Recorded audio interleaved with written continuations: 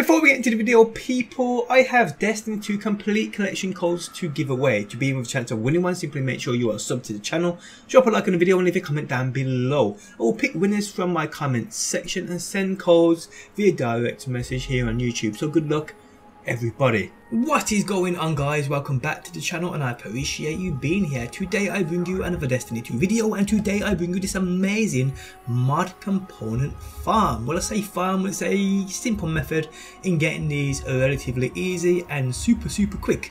Now before we go any further, guys, massive shout out to Mida Life-Crisis who discovered this a while back. If you guys would like to help him reach 6,000 subscribers, that would be absolutely amazing. He posts daily Destiny 2 videos like guides and so forth, and is normally the first to get them out. His channel link can be found linked within the video description, so go check him out and show him some love. Now we know these mods ain't cheap that Banshee sells. They cost 10 mod components each. Now you can get mod components via dismantling other mods, and you can get mods themselves via dismantling other weapons and so forth which have mods on them. But to actually get them from elsewhere is a bit of a struggle. The mods from Banshee costing 10 mod components for one are one of the few things I think needs scaling down a little, because you just don't get enough components to buy them. It's crazy. Well, today guys, we have this amazing method of getting mod components. It works out that you can buy mod components for 500 glimmer, 1 legendary shard and 2 gunsmith materials. That is it.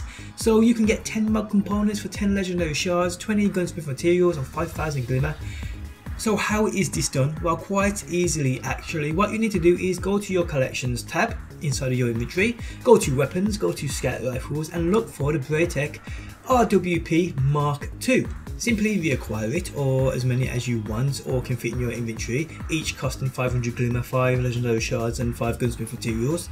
But when you dismantle it, you get 4 legendary shards back, a mod component and 3 gunsmith materials, meaning it basically costs 500 glimmer, 1 legendary shard and 2 gunsmith materials for a mod component.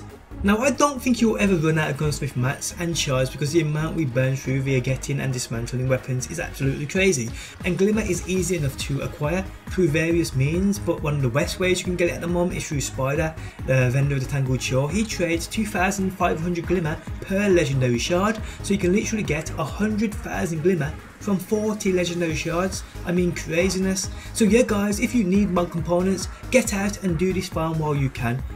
As you know, it won't last forever. Remember, the gunsmith sells 2 different mods every day. I'm stacking up on a few of each every day until I get gear I'm going to settle with to maximise my gameplay. I suggest you guys do the exact same.